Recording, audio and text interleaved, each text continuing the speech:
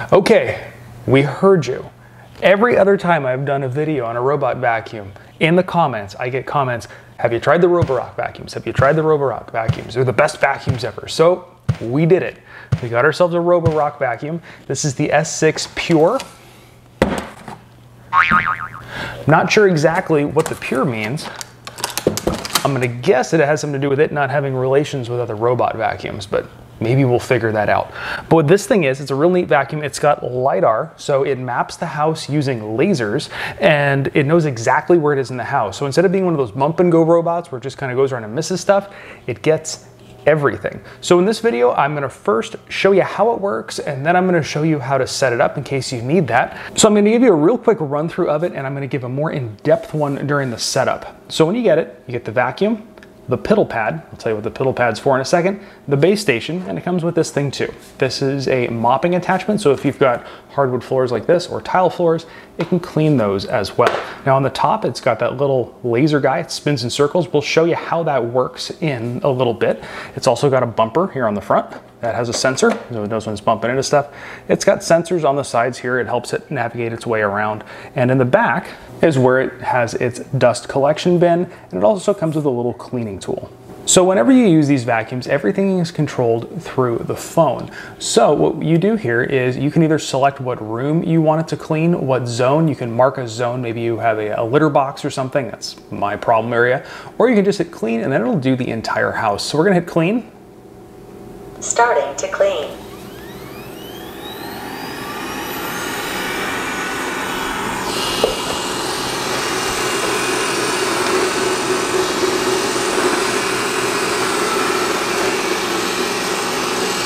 And you'll see what it typically does is it first goes around the edge of the area it's going to clean, and then it goes up and down in a grid.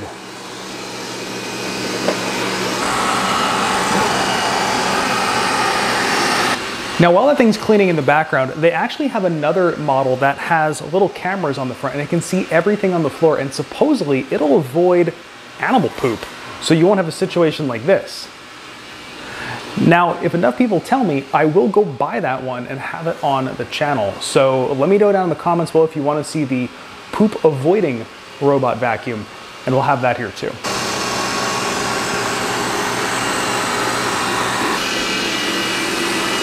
Whoa, whoa, whoa, easy there, not till you're married. And to give you an idea of how the LiDAR works, if you see, this is how these robot vacuums make their way around and map out your house. That little light you see spinning around the room, that's actually the LiDAR sending out an infrared laser beam and mapping the room. So this is how it knows exactly where it is around your house at all times. And this wouldn't really be a test unless we really tested it. So let's pretend we're a toddler and dump some cereal on the floor. For me, this, going underneath the table, gotta get the rest of those Cheerios. Look at that. Nothing left on the floor. But like I was saying, to me, its ability to get underneath tables and underneath furniture is the most impressive part of these robots, and specifically this one. I think this one, of all the navigation, this thing seems to be the best as far as getting underneath that table. And underneath your dining room table is where you're gonna find the most crumbs, which is very impressive. The bump and go robots absolutely do not do this kind of cleaning. They don't get underneath tables well at all. Now another neat feature is you can select just a certain room. So we just had to clean the whole house, but now I'm gonna pick a room, and this is great if you have a room with a problem area, maybe you have your cat box in it. Starting room cleaning. Now if your house is dirty like my house, and you want to pick up one of these for yourself, I do have a link down in the description below. One of the places vacuum really impressed me was its navigation. It navigates the house better than any other vacuum I've had. So now in the back of the house, it's cleaning the carpet, and if you're the kind of person that wants grid lines on your carpet, this thing does pretty much perfect grid lines. The cheaper ones that just do the bump and go, it kind of looks like a drunken monkey was pushing your vacuum around. This thing, if on nice carpet like this, you will get a perfect grid pattern, which not only looks nice, but it means it got every bit of carpet. Now I want to take a quick break to talk about today's video sponsor, and that is Skillshare. Now I've been doing a lot of 3D printing lately, and I'm going to be doing a lot more in an upcoming video, and I'm going to need a lot of CAD skills to design what we're going to be printing for a project that we're working on. But I'm no good at CAD, so I'm taking a lot of classes on Skillshare about CAD so I can do all the designs myself and not have to outsource them. The class that I just finished taking was Introduction to 3D Printing, an Easy Start to Your First 3D Design by Lauren Slowick. This should give me a good starting point for my new project. Now, if you want to learn some awesome new skills like I'm learning some new skills, I have a deal for you. Down in the description below, I've got a link to Skillshare.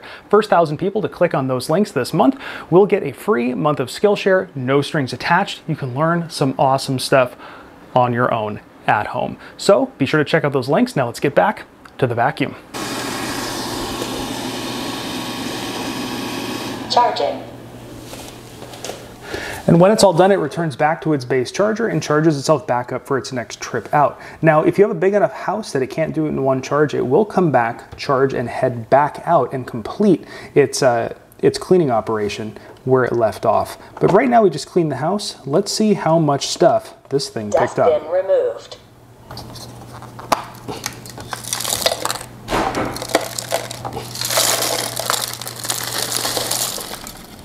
The joys of owning a cat. Now with the floor clean, I want to do a little bit of floor mopping. So we're going to just add, I usually just use water. You can use floor cleaning solution. Sometimes I use Windex if the floors are pretty grimy and I really want to get into it. But right now we're just going to fill this thing up with water, cap it, and install it on the bottom of the robot.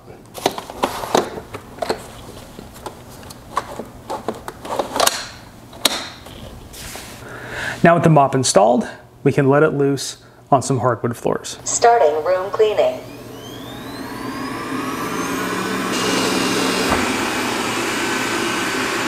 Now the mopping that it does a pretty good job, but it doesn't really scrub the floors the way you would if you were scrubbing your floors. So if you've got like stains and stuff stuck to your floors, you're still gonna have to manually do it.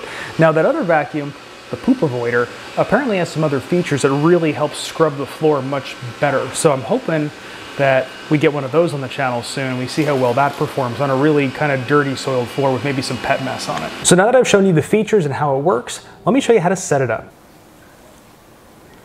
Now, if you haven't already gone onto your phone and set up the Roborock app, you're gonna wanna do that. Then we're just gonna search for device. We're gonna select ours, which is the S6 Pure.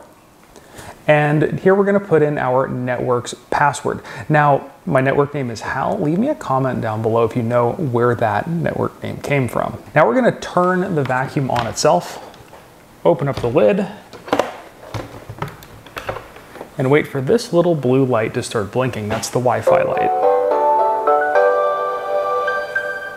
And we're gonna wait for that little blue light to start blinking. That indicates that it has found our Wi-Fi network. So now we can jump back into the app, tell it is blinking.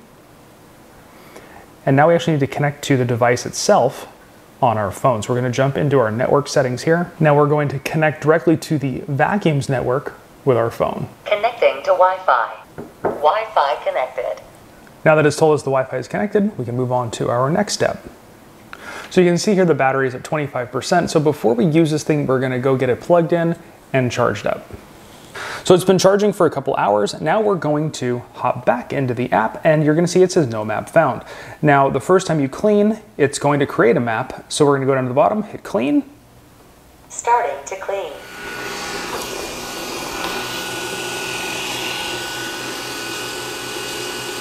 And what it's doing, it's using that little dome on the top. That's got a little spinning disc in it, shooting out infrared lasers, kind of neat. And it's actually mapping the entire house as it does its first cleaning. And as it cleans your house for the first time, you can actually watch it map the house in real time from your phone. So it seems these two may have taken a little bit of a liking to each other, but not until the wedding, you two. We have a little purity ring here. We're gonna put it right in there. Behave. I hope you enjoyed this video. If you did, I do have a link to this guy down below in the description if you want to check it out. Be sure to go down below. Also give it a great big thumbs up. Let me know your thoughts. Let me know if you want to see the poop avoider, because we'll have that on the channel if you want to see it. And of course, thanks for watching.